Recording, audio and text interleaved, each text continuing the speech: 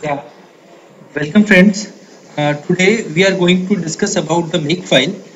What is the purpose of the Makefile? What is the difference between the Makefile and the make command, and how we can write the Makefiles? We'll just see all these things with the help of demonstrate with the help of an example. First, let me explain you. We have two folder. One is the src folder that contains source files, and another one is the header folder that we are placing the .h files, header files. So let me just explain you what exactly I am just putting inside the header folder. I am just creating. I already create a first .h header file, and inside the header file we have a function void sum. Let me just change this to int sum. Basically, this is the prototype of the function that it will taking two arguments and returning the int value. Okay, that's fine. And again, now we'll just come outside the folder, a header folder, and just see how many files we are getting in the src folder. In src folder, we have the two files. First one is the first.c. Here we have changed this void to int, and I'm just going to returning the sum whatever calculated here. It's a return temp, that is the sum, and another one is the main file, that is our main executable. This is the main file from execution of the program starts, because the main is defined in this file. Where the main is defined, that is our main executable file.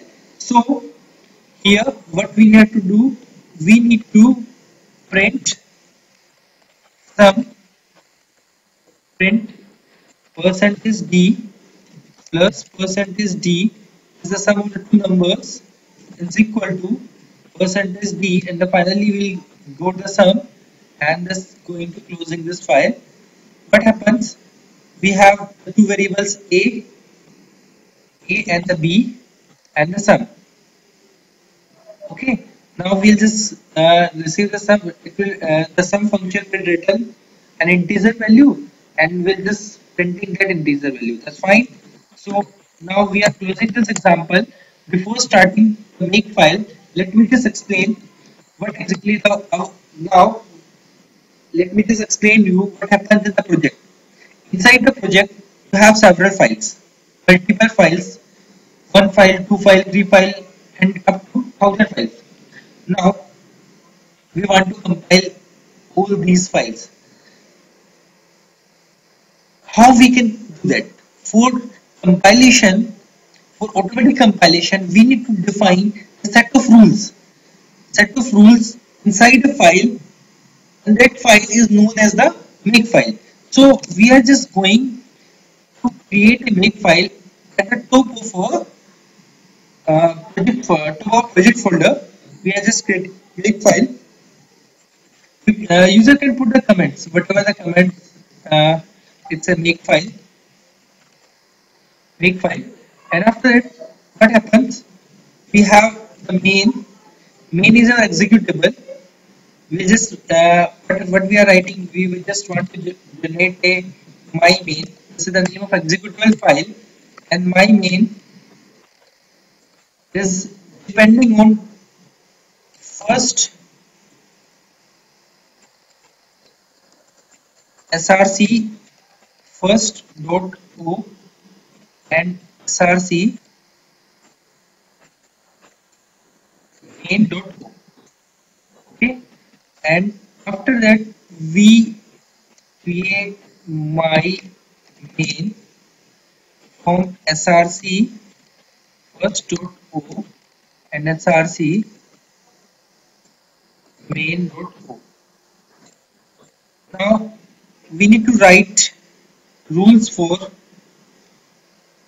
first and the main dot o. Src first dot o, src is depending on first dot c. So gcc hyphen c, it will generate an object file from src first dot c. Again, src main.o will, depending on src main.c. Now gcc hyphen c src main.c. Okay, friends, what we are doing here, we want to generate a main file from first.c and main.c. So my main file is depending on first.o and first.c. One more thing, let me just explain you. We are carrying here, we are including here header file. So we'll just write here hyphen I header.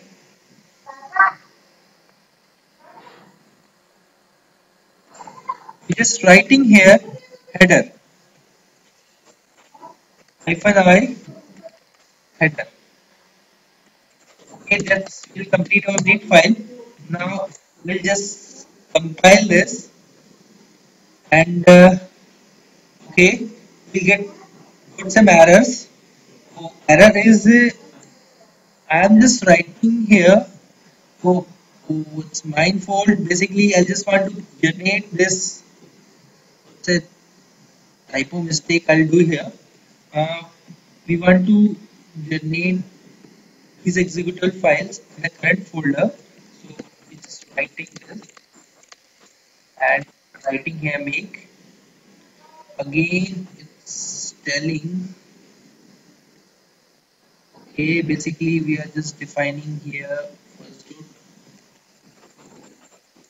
I'm just writing this main. Okay, that's fine. Start.o hyphen rf.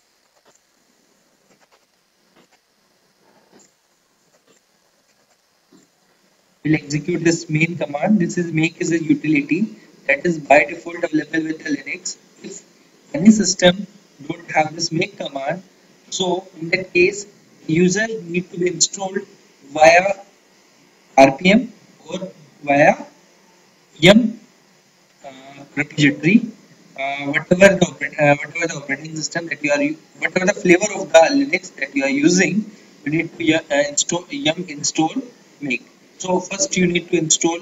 You should know how to configure the yum. So in that case, you can execute that command. So by default, the command will be available in your system. So you will execute the main, and this is the all about the main, and we'll for the deep dive I will just show you in next videos. So thanks for friends, thanks for watching.